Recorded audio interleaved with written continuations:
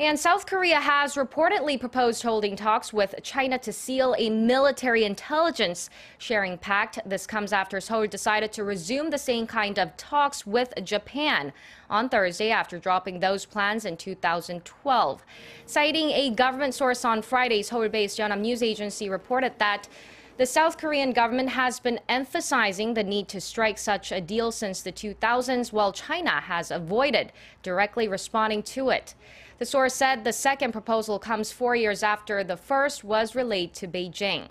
It added military intelligence sharing deals with Japan and China would significantly contribute to the collection of North Korea-related information, especially as Seoul signed a similar deal with Russia in 2001. In total, South Korea has 19 military information sharing agreements with countries around the world, including the U.S. and Poland.